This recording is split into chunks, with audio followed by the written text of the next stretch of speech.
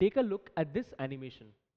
In this animation, you find that the angle at which the ball is being thrown on the smooth ground is the same angle at which the ball is bouncing back up. That is, the angle at which it is coming onto the ground is the same angle at which it is bouncing up. Now consider another case. Over here, a ball is being thrown on a rough surface. You will notice that the angle at which the ball is falling on the rough surface is not the same as the angle at which it is bouncing back up. Why do you think it is so? Let us find out through scientific explanations. Let us consider the case of a smooth ground first. On a smooth surface, what is happening? On a smooth surface, if we consider consecutive points and if we draw normals at these points, that is, if we draw perpendiculars at these points, you will notice that these are parallel to one another. Hence, when a parallel beam of incident rays are coming in, this parallel beam will be reflected parallelly. That is, when this parallel incident beam hits the smooth surface, it will be reflected parallelly. This kind of reflection that is taking place on a smooth surface is known as specular reflection. And what happens in specular reflection? In specular reflection, the light parallelly coming in is reflected parallelly. So what can be an example of specular reflection? Specular reflection takes place on a smooth mirror. When light falls, when a parallel beam of light falls on a smooth mirror with parallel rays, the beam that is reflected also has parallel rays. Now can you tell me what can be another example for specular reflection? Do you remember the first animation that I showed you? In that animation, a ball was falling on a smooth surface and was getting reflected in the exact same angle at which it was falling. So that is also an example of specular reflection. Now consider the example of the rough surface. What is happening on a rough surface? If you notice closely, if we consider consecutive points on a rough surface, you will notice that the normals drawn at these points are not parallel to one another. So when a parallel incident beam comes in, do you think that they are reflected in a parallel manner? They are not. When these parallel rays are coming in, the reflected rays are not parallel to one another. Why is this happening? Because as I just mentioned, the normals on consecutive points are not parallel. So this kind of reflection, where a parallel ray incident on this rough surface are not parallelly reflected, is known as diffuse reflections. So what can be an example of a diffuse reflection? Notice this picture on the board. Over here, you find a brick wall.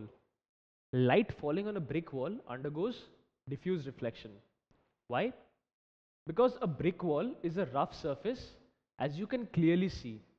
There are a lot of irregularities. So if parallel rays of light fall on the brick wall, the reflected rays of light will not be parallel. What can be another example for diffuse reflection? Do you remember the second animation that I showed you? In that animation, what did you see? In that animation, a ball was being dropped on a rough surface, and the angle at which it was falling was not the same as the angle at which it was bouncing back. So the ball falling on the rough surface was also an example of diffuse reflection. Now we know that different surfaces reflect light differently. On a smooth surface, light undergoes specular reflection, and on a rough surface, light undergoes diffuse reflection. Now, let me tell you a very interesting thing. Did you know that drivers often preferred to drive on dry roads and not on wet roads? Why do you think it is so? Why do you think that drivers avoid wet roads but prefer dry roads? Let us find out. What happens on a dry surface is a dry road is a rough surface. And what did I tell you about a rough surface? That if we draw normals on consecutive points, they are not parallel. So in that case, parallel rays incident on this surface after reflection will not be parallel. These rays are scattered out in all directions. So due to this, light falling on the road scatters and is spread evenly. And thus, the driver is able to see the road ahead of him very clearly. Now, what happens in the case of a wet road? Well, when the road is wet, the water on it, it fills the crevices, or the irregularities in the road are filled by the water, with the result that the surface becomes a smooth surface. And what happens on a smooth surface? When the surface is smooth, normals drawn on consecutive points are parallel. Due to this, when parallel rays are incident on the surface of the smooth surface, they are reflected parallelly. Due to this, what happens is the parallel reflected beam causes a very bright glare. And due to this bright glare, drivers prefer not to drive on wet roads because it is very distracting and it becomes difficult for the driver to drive in such conditions. Look at this picture on the board. This picture depicts a dry road. You will notice that you have no difficulty in looking ahead in the road in this picture. Why? Because light falling on the road is reflected evenly. It scatters in all directions. And thus, there is no difficulty. But if the road is wet, you will notice that the wet road forms glares. It is due to these glares that the driver is unable to drive properly on the wet road. It becomes very unsafe for the driver to drive. So, taking a quick recap, what did we learn? We learned that light undergoes two kinds of reflection depending on the surface on which it falls. If it falls on a smooth surface, it undergoes specular reflection. In specular reflection, a parallel incident rays are reflected parallelly. The second type of reflection is diffuse reflection. In diffuse reflection, what happens? A parallel beam of light after reflection from a rough surface is reflected in a non-parallel manner, or in other words, it is scattered. This is known as diffuse reflection.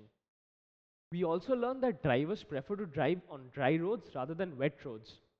The reason behind this is a dry road is a rough surface and light falling on it undergoes diffuse reflection. Due to this, light is scattered evenly in all directions and the driver is able to see the road clearly in front of him. But in the case of a wet road, the surface of the road becomes a smooth surface. And on this smooth surface, when light falls, it undergoes specular reflection. Due to this, a parallel beam of incident light is reflected parallelly. What happens is, it leads to regions of glare on the road, and this makes it increasingly difficult for drivers to drive on wet roads.